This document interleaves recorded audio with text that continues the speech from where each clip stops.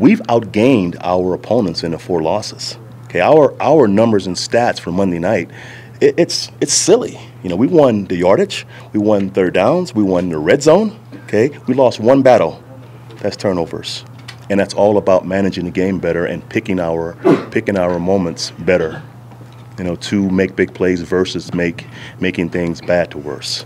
We just can't beat ourselves. You know, we just gotta play football versus the Eagles. You know, when we're going against the Broncos and the Eagles, that's tough. That's tough to win. So, you know, we just gotta go out there and play a fair game. You know, if we're able to do that, you know, I feel, you know, comfortable with our odds. The quarterback does hold the ball some, but he's got the courage to hold the ball, you know, and he's a really sharp guy. He's making clean reads. He can also run with it. So he's holding the ball, but he's also escaping the pocket, which is scary for a defense. But when the ball's being held, absolutely, you know, it helps to have our corners close in coverage so he can hold the ball, and it helps to have Von and Shane rushing. Carson Wentz, you know, he has a total package, you know, everything, check marks across the board.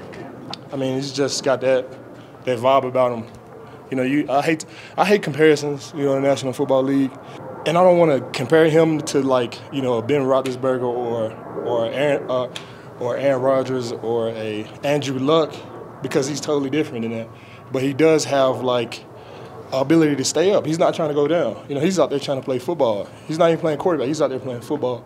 And, you know, it's similar to, you know, Ben Roethlisberger and Andrew Luck. But like I said, I'm not making, you know, any comparisons. He's totally different, faster than those guys, quicker than those guys. You know, it's going to be a tough challenge. Where he is now, he's a special player. I mean, he's up for the MVP, you know, in my opinion, watching the guy play.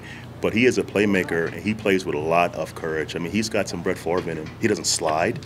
You know, he runs for first downs. He hangs in the pocket, holds the ball a long time on occasions to make big plays.